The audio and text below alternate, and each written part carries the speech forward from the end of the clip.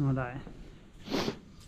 This is an easy way to figure out how to siphon some water out of your flooded basement without getting a mouthful of muddy or dirty water. So we've got a hose into where we need to come out of.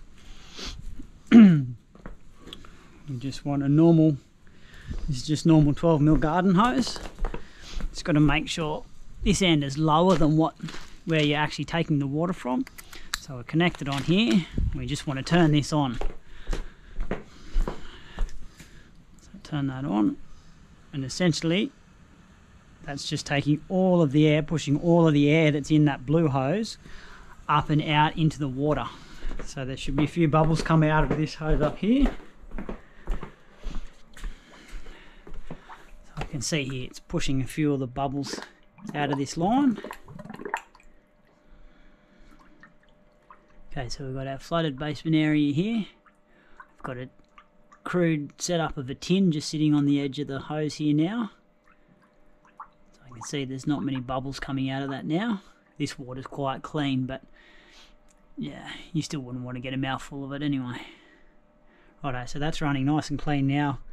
No bubbles coming out. We know all the air's out of this blue hose. So follow our hose back over the stairs here, down to outside. Turn our tap off. Now that line, the grey and the blue, is fully charged with water. And all we need to do now is just simply disconnect the hose. And our siphon starts. So we've got didn't have to get a mouthful of horrible water. Got plenty of fall down here to drain out. And that water will just keep draining. The only thing you need every so often is just to check that there's nothing that's clogged up the intake end of the hose.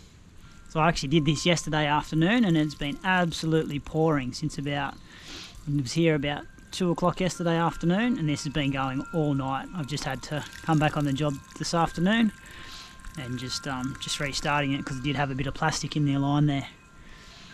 But if that hadn't have been going all night, I think there would have been a waterfall coming down those stairs, as has happened before. And got another bigger problem underneath the house here that will be the next project to get started on.